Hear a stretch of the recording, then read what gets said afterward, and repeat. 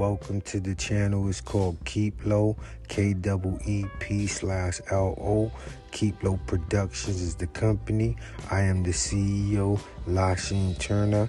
I'd like you to subscribe, like, and share. Hit the notification bell and thumbs up bell. I appreciate everybody for rocking out with me. And if you'd like to get your Keep Low Production shirts, hit me in the comment section. Serious inquiries only. And thank you for rocking with the channel, which is called Keep Low.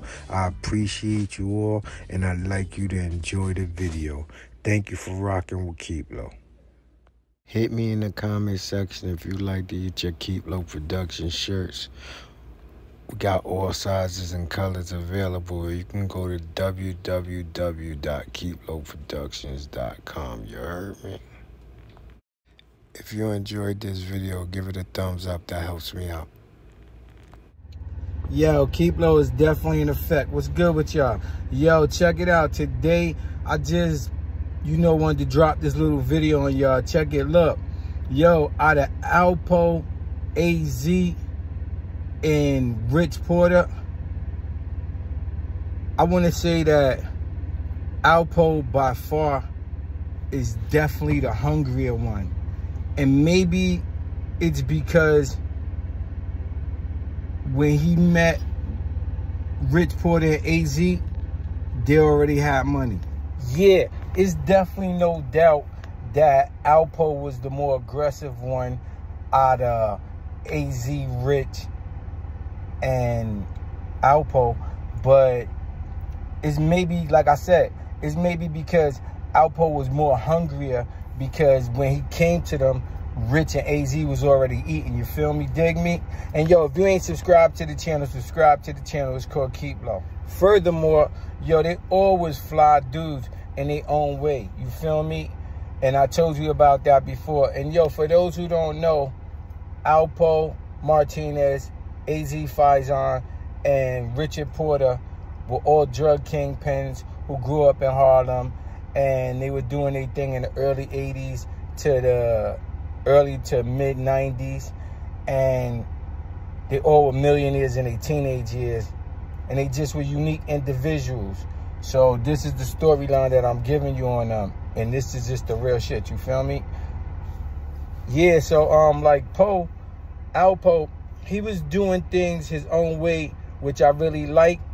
But when he saw opportunities to capitalize, he did it. He definitely took advantage of those. And he'll tell you in his own words that, yo, when I seen A and Rich, yo, I had an opportunity to run a jukebox or to do different things, that he was really about that business.